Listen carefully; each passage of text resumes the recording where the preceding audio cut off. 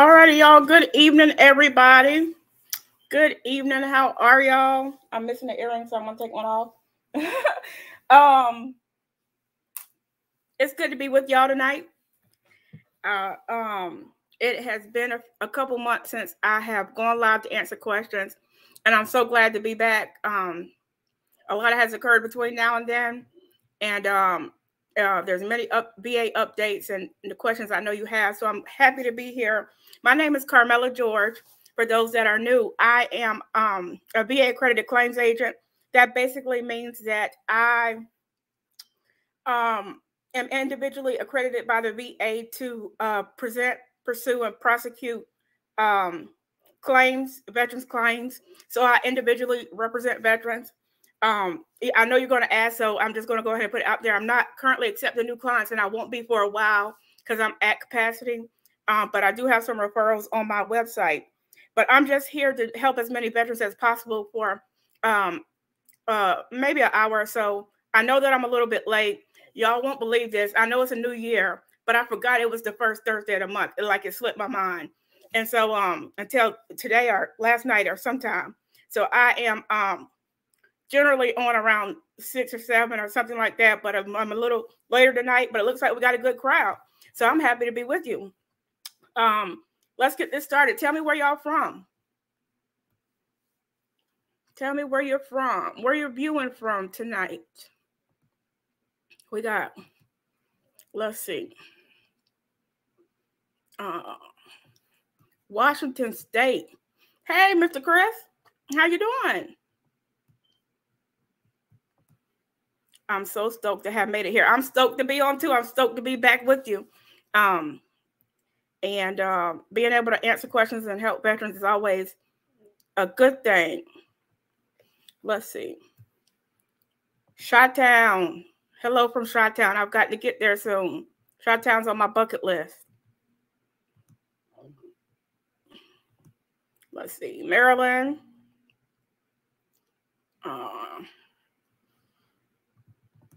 Phoenix. Kentucky. We're all over the country. We're all over the country. Wow. I'm always amazed at the sheer geography that we cover. Oklahoma, Washington, Virginia, Orlando. Hey, Miss Curry, how you doing? Virginia. Oh man, we're all over the country now. I see Mississippi, Arkansas, Virginia, Denver, Chicago, Hawaii. I was just in Honolulu a couple months ago. Saudi Arabia. Whoa. We're international people. We're international. That's amazing. Saudi Arabia. Wow. Houston, Texas. Goodness. DC. I'm amazed. I really asked you this question not to parlay or take up time, but just to see where we cover. And I'm amazed. All the way from Guam. That's a long flight. I tell you, I made that flight a couple months ago. And that was a long flight. Oh boy, so let's jump right into it. We pretty much have, the whole country represented. That's a great thing. Let's we already have some questions. So the way this works is you just type in a question in the comments. I'm able to see it on my side, and I will answer as many of them as I can get to in an hour. I tend to try to answer a question as thorough as possible. So it's likely I won't get to every question tonight. That comes my way, but I'm going to try to answer the questions I do answer and as thoroughly as possible, so you get the best educational claims and can apply the principles that I'm talking about to your claim, possibly, and that type of thing. So let's go. Here we go. Saying, hey, all the way from NC. Hey, I'm from North Carolina too, 910, Camp Lejeune. Saying, hey, all the way from NC and ready for the information. With 100% P&T, are you still able to work a full-time job, or would it have to be a set amount of hours? But if you are 100% P&T, otherwise known as permanent and total, you can work a full-time job. There's no income restriction. You can own a business. you have a side hustle, a gig, you can work a full-time job, you can do whatever you want to do, because there is no VA oversight or checking up on where you're working or if you're working or that type of thing. That is if you're 100% PMT, 100% permanent and total. If you are 100% unemployable, there is an income restriction, which I believe is set at the poverty limit. It's about around $13,000. Not that exactly, might be a little bit higher now with cost of living increase and stuff like that. But generally, it's around the poverty limit. It's not very much money that you can make a year, and they do review that. But that is unemployability, also known as TDIU or IU, individual unemployability, total disability, individual unemployability. Those are the only situations where you would have an income restriction, right? And you have to specifically fill out a form that you want to be or are applying for claiming unemployability. They are not just going to assign it to your rating. They cannot rate you as unemployable if you do not fill out the form. You know, all claims must be on a prescribed form these days. And so if you have not filled out the IU form and returned it to the VA, you are not deemed unemployable, and you don't have an income restriction with any level of rating that you have, 100%, 90%, 70%. As long as you aren't deemed unemployable, there's no income restriction. Hope that helped, Mr. Champ. Okay. Happy New Year to y'all, too. I think I forgot to say that. Happy New Year. Cheers. Hope y'all had a good time for the holidays. Okay, I'm 100% PMT. VA says they will be reviewing my TBI in 2025 as there is likelihood of improvement. Oh, my God. All my disability is static if I'm PMT. I'm told every other thing is static. What do I do? So it's either one way or the other. Either everything is static or something is not causing the exam. You need to get a hold of your rating code sheet. Hopefully you're represented, and that your representative could pull that for you, or you need to request it from the VA. Just call and just ask, plead that they just send you that individual sheet that shows your ratings. But I mean, the next exam isn't until 2025. You've got 2 years to get it. So you could just request it the regular way, but you really need to look on that sheet and see which disabilities are listed as static and which are not. It sounds like the TBI might be the only thing that's listed as likelihood of improving or non-static. And if that is the case, if there is a disability on your code sheet that is not static, that would mean that you're not PMT. You're just 100% scheduler. If everything on that rating code sheet, y'all forgive me, I'm a little tired, so my eyes, I'm squinching my eyes. But anyway, if everything on that rating code sheet says that you're static, that every condition is listed as static, then they've made an error by scheduling a future exam, because you are permanent and total.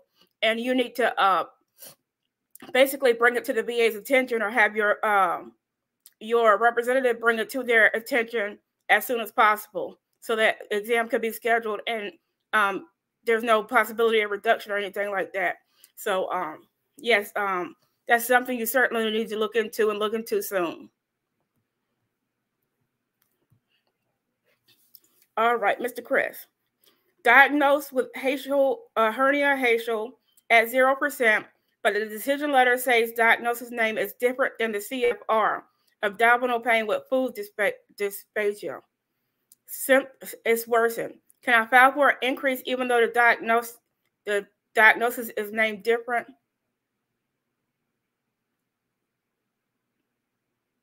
Okay, so this is an interesting question. It's a little more involved probably than you think, but I think the answer is yes. The way I would approach it is whatever is listed on the rating code sheet or the rating decision as the name of your condition, I would claim that with the whatever else is named secondary. That way everything is covered, because it sounds like there is you're rated for a hernia, a decision letter. Decision letter says name is different than the CFR. I can't delineate which one is the name of the condition you're rated for. So you might want to clarify that for me. But whichever, because if it's the hernia, then you need to claim the pain and the food dysphagia secondary. Or if it's the abdominal pain and the dysphagia, then you need to claim the hernia secondary. Either way, I'm not, it is my opinion. I'm not a medical professional now. I'm going off experience here. It is my belief that they're not exactly the same condition. And so you want to also pay attention to the rating code sheet and the diagnostic code that it's coded under. Would ask yourself or ask your representative, would the abdominal pain and the food dysphagia be rated under the same diagnostic code as a hernia 7346? If it would, you should be good. Just put in for an increase. If it's not, you want to claim it by the new name or secondary. So yes, you can always file for increase. File for increase or file it secondary. Either way would get you. It's the same body system. So the rating is going to be, they're either going to change the name and rate you at a higher level, or they're going to keep it the same. So if the diagnosis has progressed or changed or worsened. So hope that helps. Let's see here. Las Vegas, Honolulu, South Carolina, Missouri, Texas, Alabama, Jacksonville, North Carolina. Wow. Hey, Brian. That's my fellow admin. Hey, Brian, how you doing? St. Augustine, Florida. Wow. California. Ohio. Goodness. I'm trying to get to the question. But it's Paradise on Guam. Yes, it is Paradise on Guam. I have an HLR for a denied headache claim secondary to tinnitus. My original claim had a solid nexus by a PA with audiology credentials, a diagnosis by the VA, current symptoms, and my migraine law. Thoughts on this being favorable at the HLR? It sounds like you have a very good chance of it being favorable at the HLR, but you've got to do your work or have your representative do the work. If you're not represented, I would suggest that you might submit a written argument detailing all the evidence that is favorable to your claim. Maybe put it on a chart, a little table with 2 columns. This is what is favorable to me in my file, and maybe this is what isn't. And just, it sounds like the evidence, I say that because, and in this specific case, it might not help everybody, but helping them visually see that the weight of the most of the evidence, the preponderance of the evidence in legal speak is in your favor. It's for you, and thus the claim should have been granted. Or either the benefit of the doubt should have been applied if there was, just one negative opinion and one positive opinion, and they were both credible, adequate medical opinions and exams. But it sounds like you submitted exactly what you needed to submit. I see a lot these days where frontline raters are saying that the VA's opinion is more persuasive, and it's just simply not. It's just a couple sentences where you have like a 2 or 3 page nexus from a private provider, your own treating provider. And it seems to be a tint of bias to it towards the VA in the VA's favor. And so remember, sometimes not all raters, but some raters are looking at things through VA colored glasses, and instead of veteran benefit of the doubt colored glasses. And so we have to, when we have the opportunity, and that's basically what an HLR is. If you have an informal conference, it's an opportunity to have a conversation with the decision maker, the person who's responsible for making a decision on that higher level review. And so take every opportunity to make things as simple as pie for that reviewer. Connect the dots. Don't just get on the phone and have a conversation. Submit a written argument, a written brief of your case, detailing the highlights of your case, the evidence that's for you, and the law that should apply to your case. That would be helpful and would probably bring home the win.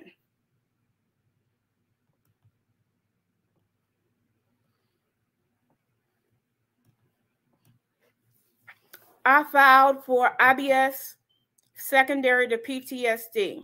I had a DBQ and Nexus. I went to the CMP exam, and the examiner said not service connected, but VA placed it as deferred and said they are waiting for the PACT Act to make a decision. Do you know why they are doing this?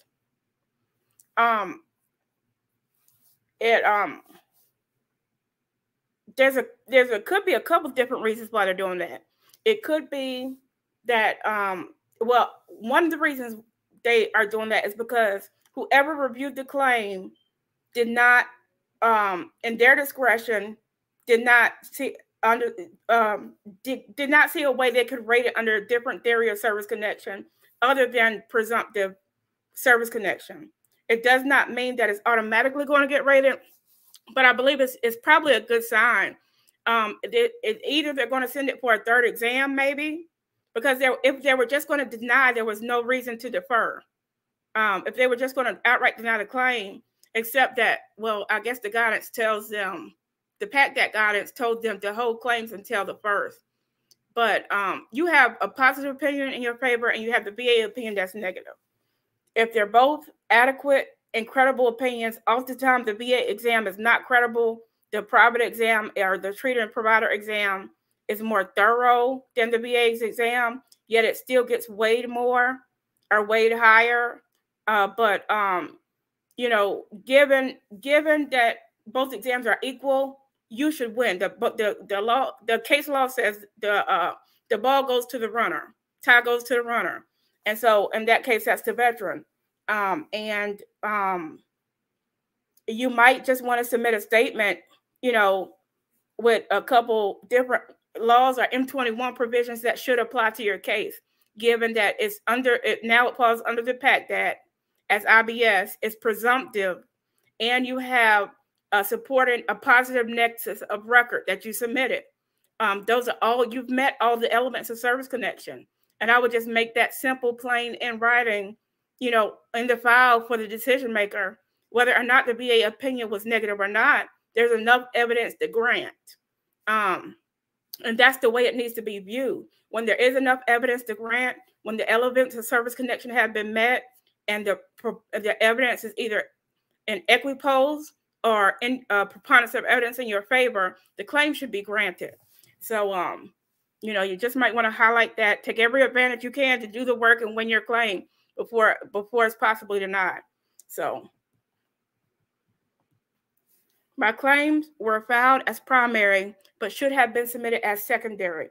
How can I fix this? Is there a certain form I need to submit? The defining variable in that situation would be whether the claims that you meant to submit as secondary have been denied before. If any of those claims or conditions have been denied on their own before, then they would need to be submitted as a supplemental claim, a 0995. The secondary claim would have to be supplemental if the condition has been denied at any point before, whether it was primary or secondary. If you were previously denied your hips, let's say that, and now you're going back to claim that your hips are secondary to your back, hip pain secondary to back pain, which I often see, then you would have to claim the hips on a supplemental claim form because they've been denied before, right? But if you've never claimed the hips before, then it goes on the original claim form, hips secondary to back, 526 EZ form, the original form for benefits. So basically, if it's been denied before, it's a supplemental claim, 20-0995 form. If it's not been denied before, it's the first time you're claiming that condition, even if it's secondary, you need to clearly write that it's secondary on the claim form. Sometimes the questions they ask on va.gov can be confusing in the way you're claiming things. I always encourage that if you get confused by what secondary, it'd be easy if they just said, are you claiming something secondary? But they don't. They ask it a funny way. So if you get confused by which option to choose as secondary, just get the paper claim form, write hips secondary to back out on the form, and upload it to Quick Submit, you know, or fax it or mail it in. Quick Submit is fastest. The new program to upload documents to your claim. So upload it to Quick Submit, and you're good to go. It will take a couple of days to show up online when you do the paper form or paper forms. Generally, that's what I do. I don't use the electronic system anymore. I send forms in by API or Quick Submit. But yes, you want to, if it's been denied, it's the supplemental claim form. If it's new, it's the original form. So if you don't get the right form, they're just going to reject it. Like you said, if it's not direct and you claimed it as primary, it's just going to get denied. And so you want to fix that as soon as possible. Happy New Year. Happy New Year, folks. Okay, we got Detroit. Let's see. Hello from Michigan. Why do veterans have such a hard time with LHI in terms of scheduling CMP exams once they are supposed to contact you, and how long should it take to hear from them? Whoa, that's a loaded question there, in my opinion. Because I'm just going to be honest with y'all. And this is Carmella's opinion, personal opinion. It's not any VA standards. I'm not a representative of the VA. I don't work for the government. And so this is Carmella's opinion of a private company. You know, I'm not a big fan of LHI as a contractor. You know, I think they kind of rank as at the bottom of exam contractors with the VA. But you know, I hear a whole host of issues all the time as an advocate. And you know, I have my concerns, but if there's scheduling issues, the way I like to do things as an advocate is to keep a paper trail and a documentation. If you feel like something strange has happened or something weird has happened, write a quick note, upload it to your claim about what occurred. I tried to schedule the exams, or I heard from LHI 8 weeks ago, and they haven't contacted me back. They said they would contact me to schedule the date. If something strange is going on, document it and upload it to the file. That way, if funny business goes on, and I'm not talking about anything that's wrong, I'm just talking about if, you know, they say the veteran didn't report for the exam, or we couldn't contact the veteran, your side of the story is documented. There's also a function that started about a year ago where you can electronically message the VA on askva.gov. It's either askva.gov or ask.va.gov. It's one of those. Let me get put it in so I can give y'all the right address. But anyway, you can go on askva.gov, ask.va.gov, and just submit, you know, a note real quick, and specifically ask that they add it to your claims file, the note that you're sending, and you know, it'll be notated that, you know, I haven't heard from LHI, or they wouldn't reschedule my exam, or I needed to reschedule because I had to work, or there was a death in my family. I could not make the date that they give me. They would not give me any options to attend besides this week. If there are scheduling issues, document the problem and upload it to your claims file, or get it put in your claims file, because you don't want that to be used against you and have the claim denied because of a simple scheduling issue or a difficult contractor. You know, I don't think that's fair. So just make sure your side of the story, your perspective, your approach to your claim is always clear in your file. And your advocate could help you with that, or can help you with that if you're represented. All right.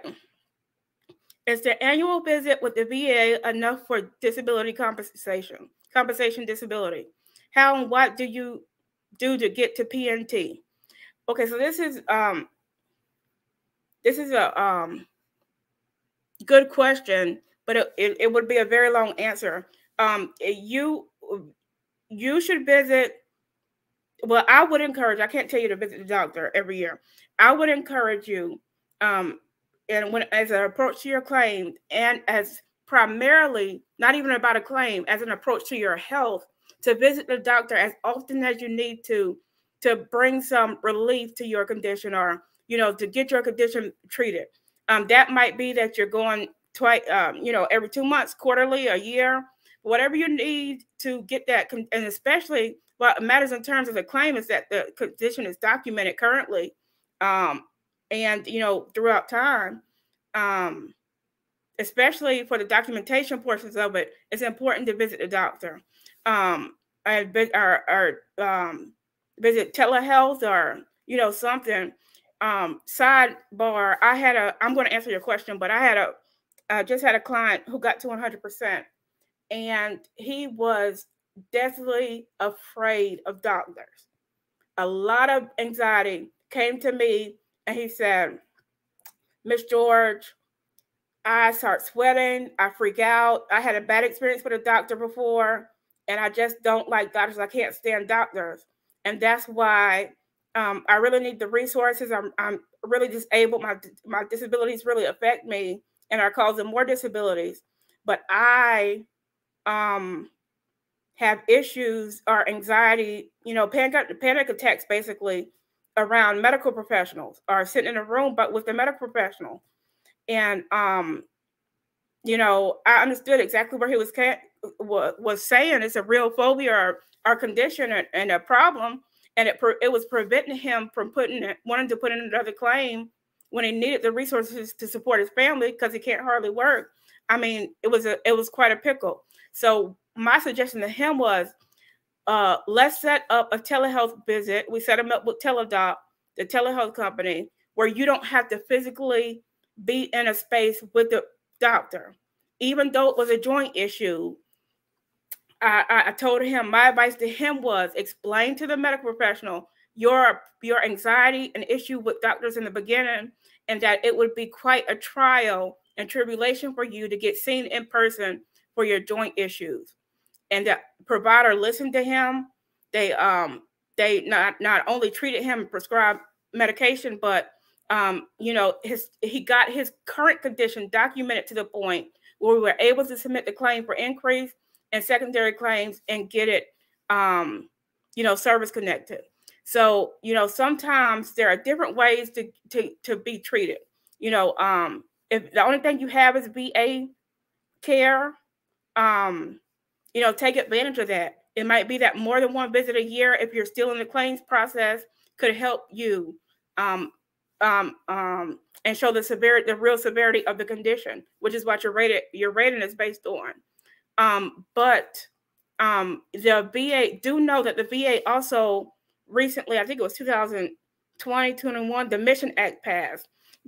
Every veteran that's eligible and enrolled in VA healthcare has access to 3 free urgent care visits a year under the Mission Act that the VA pays for.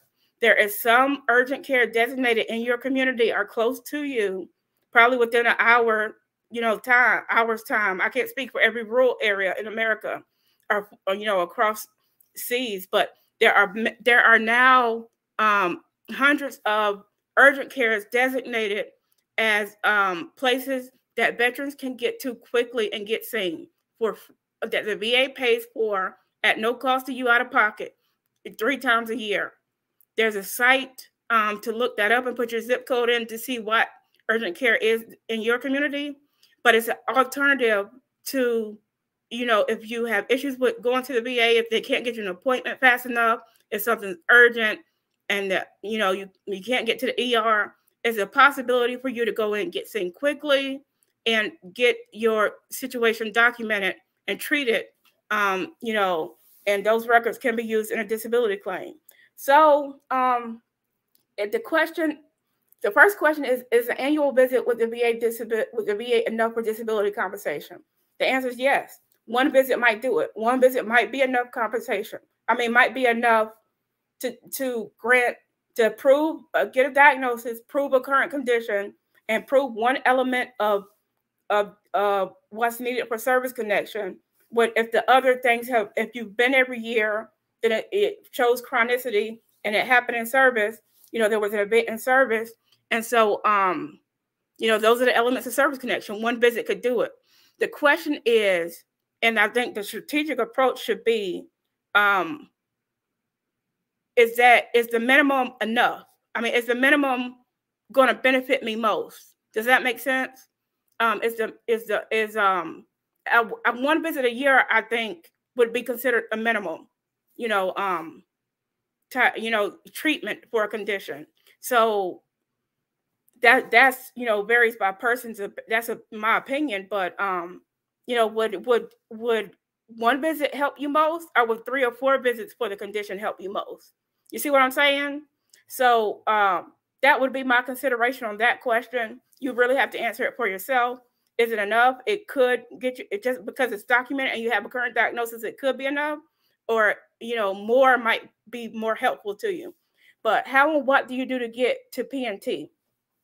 So the first thing you have to do to get PNT is be 100%, unless you're unemployable, deemed unemployable. You apply for unemployability, you get it, and they assign permanent and total. So you can get it by getting to 100% scheduler, or you can get it to by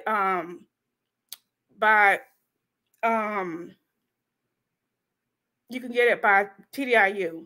And so the guidance in the manual, and I'm paraphrasing greatly here, loosely here, says basically, grant PNT when a veteran reaches 100% unless there's some compelling reason not to.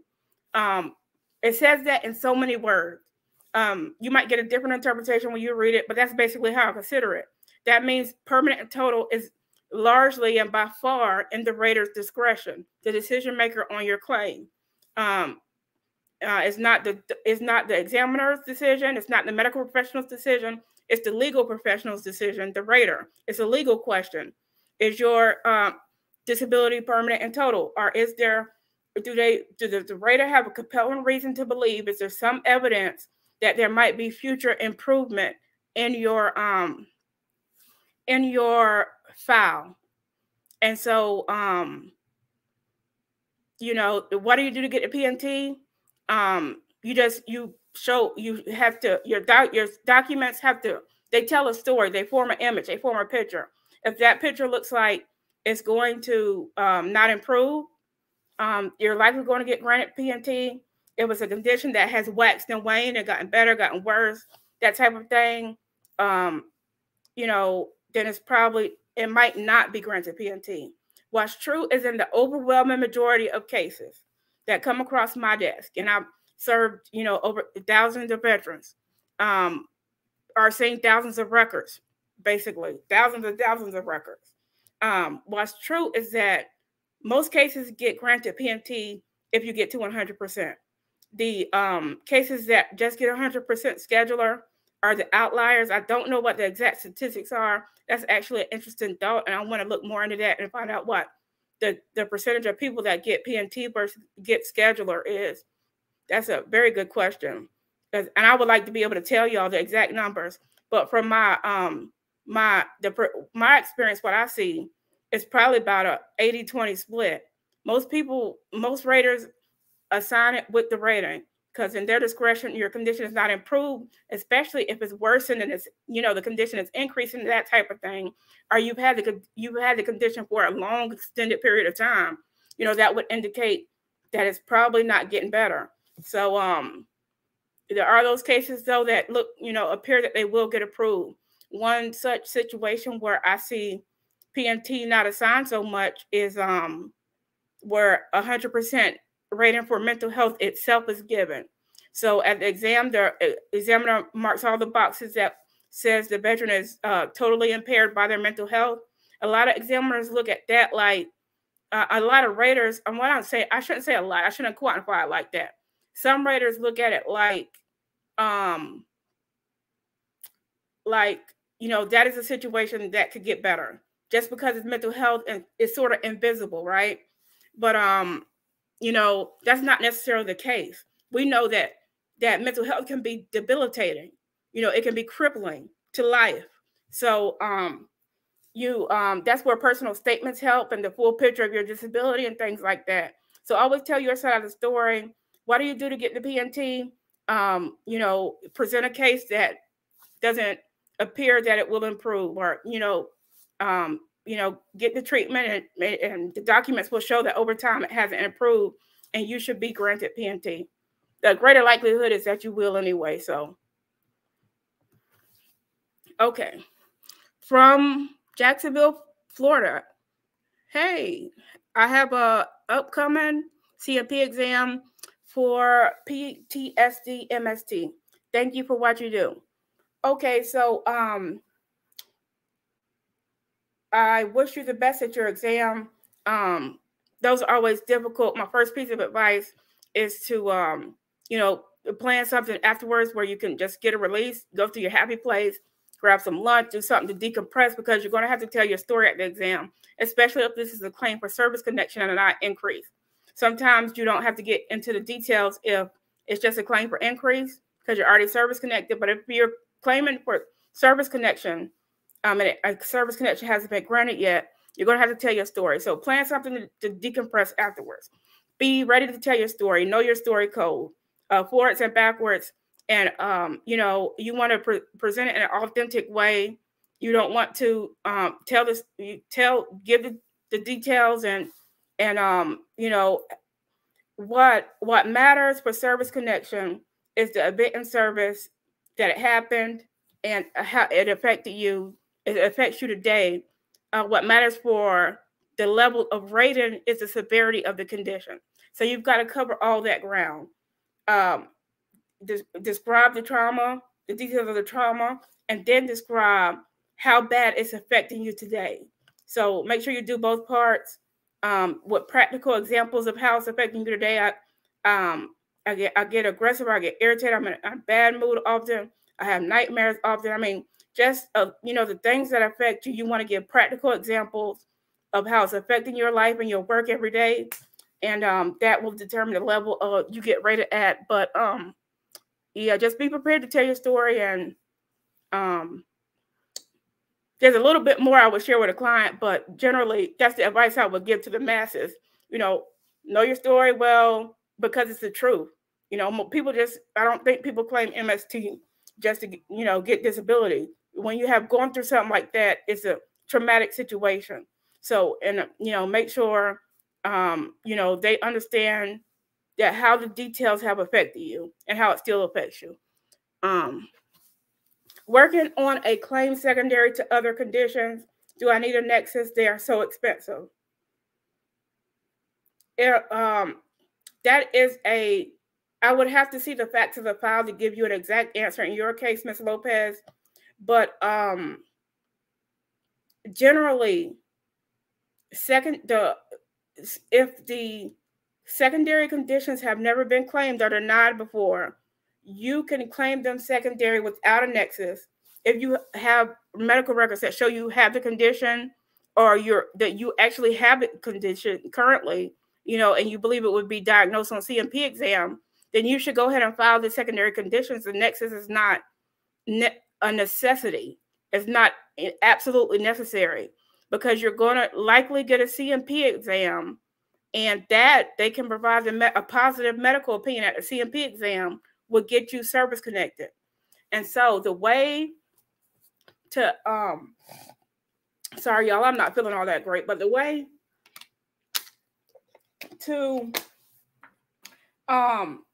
to get a disability service connected secondarily without a nexus is to make sure you submit a personal statement of how, with the claim up front, at the time you press the button to submit the claim, the statement should be of record.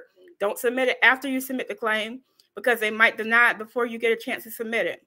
Submit a personal statement with the claim, with how that primary condition is, your theory of how that primary condition is causing that secondary condition, and how it affects you every day. What the guidance says is the rater guidance and the law says that it's a low evidentiary threshold to meet in order to trigger the duty to assist, which the VA should provide an exam. And so that's what you want to get out of it, right? You want to file the claim as secondary, not having a nexus, and you want to get an exam out of it. You want to get a chance for the examiner to see you, diagnose it, or give a medical opinion.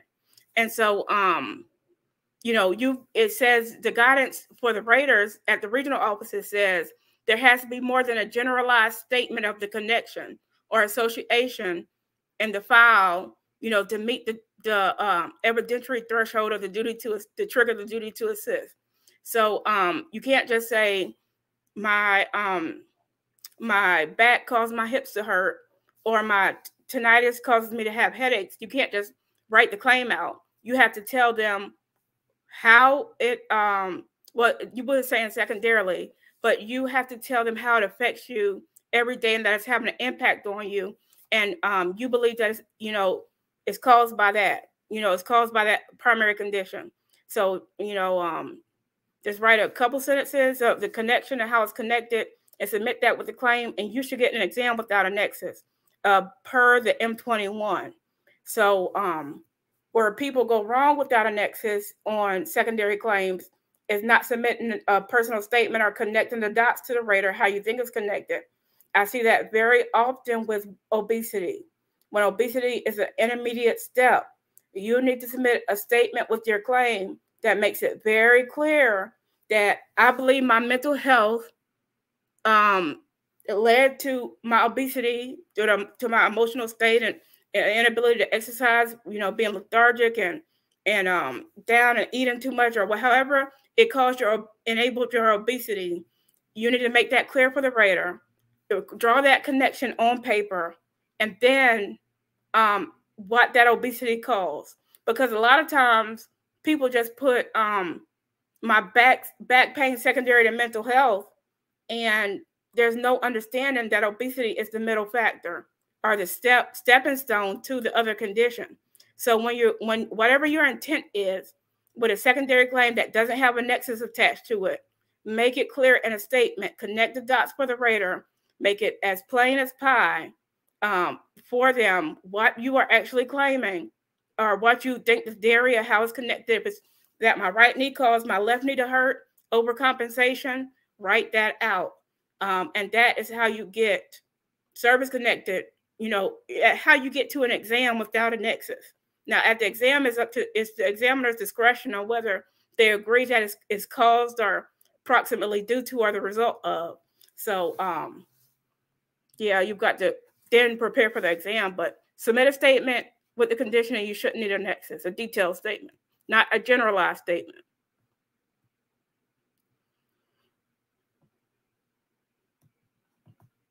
Okay, here's Mr. Chris. The condition on the decision letter is the abdominal pain with this.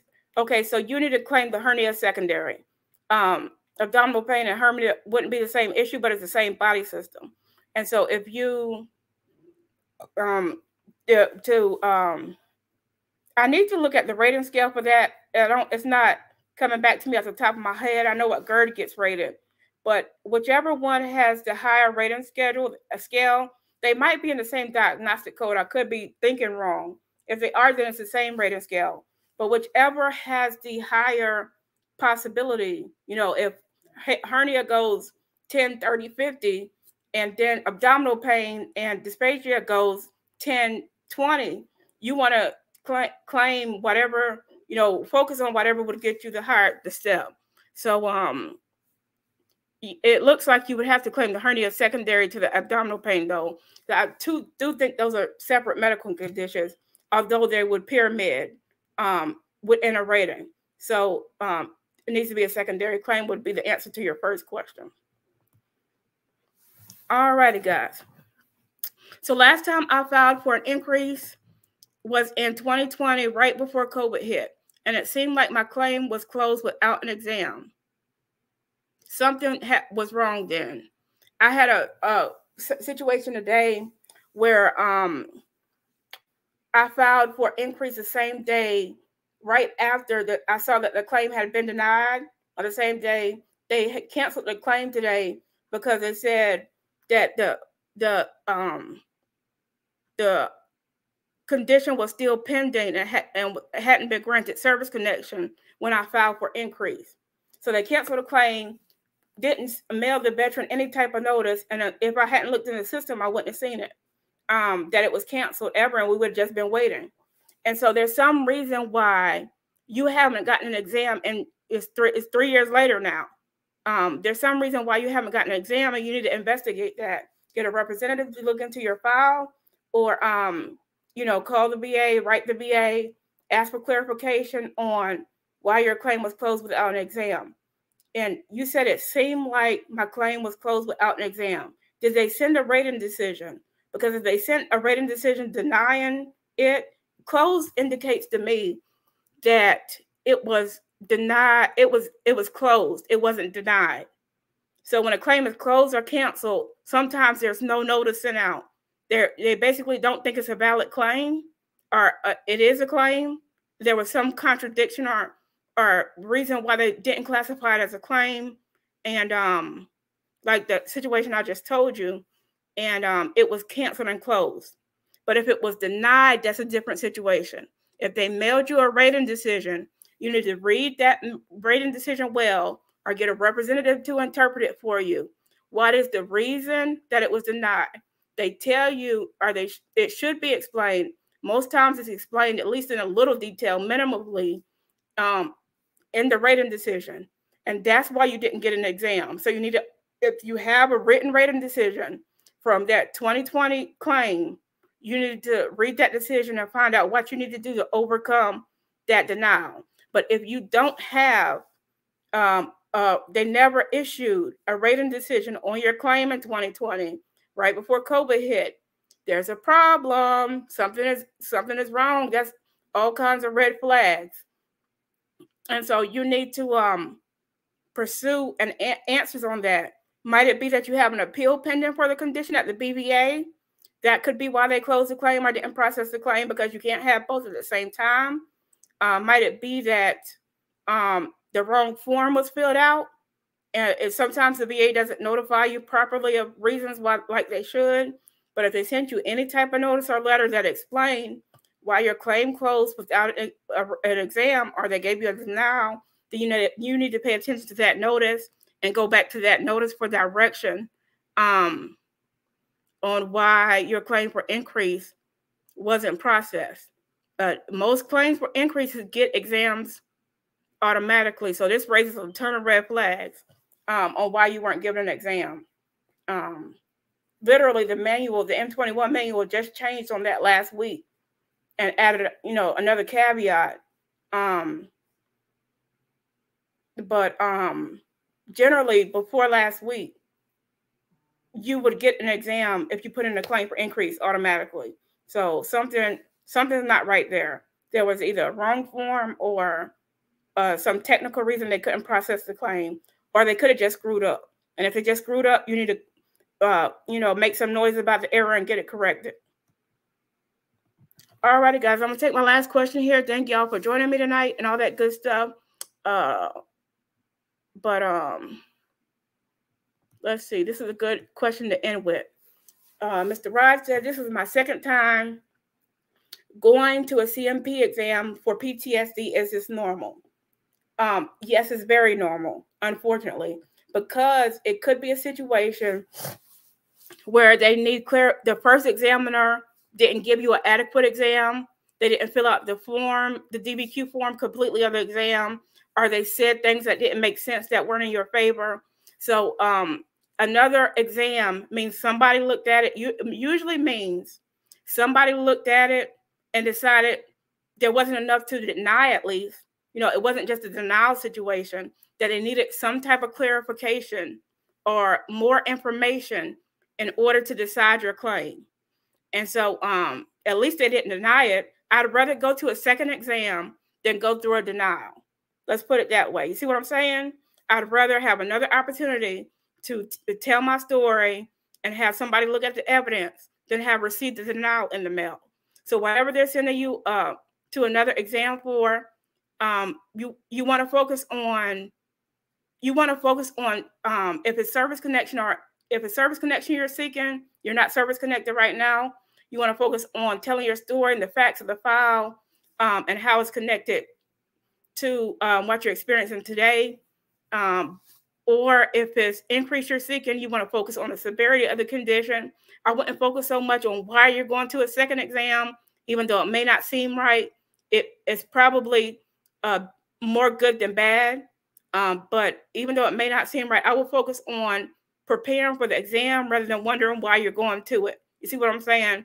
Use your time on what's most beneficial to you, and that's preparing for that exam, watching YouTube on CMP exams, going to these groups and other things, you know, online, asking your representative, you know, what can I do to maximize my time during the exam, convey my condition in a compelling way that gets the proper rating, and you know, highlight and, you know, the facts of the file of the situation that caused my trauma.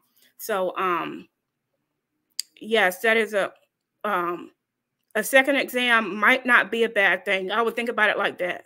So all righty, guys, thank you so much for joining me. I covered some good ground tonight. I hope that's helpful to you and benefits your claims.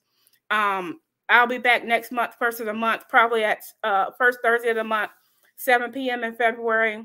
Here, YouTube, Facebook. I think I'm on Twitter tonight too, and somewhere else. Not Instagram. I can't remember where I'm at, but I'm a lot of places. I'm broadcasting a lot of places right now. Actually, I'm just on Facebook. Oh, here it goes. I'm just on Facebook and YouTube. Okay, but thank y'all for joining me. I'll be on Facebook and YouTube next month. Probably Twitter too, and I'll be back taking questions. So y'all have a wonderful month, and I wish you the best for your claims, and I'll be praying for you. Y'all take care.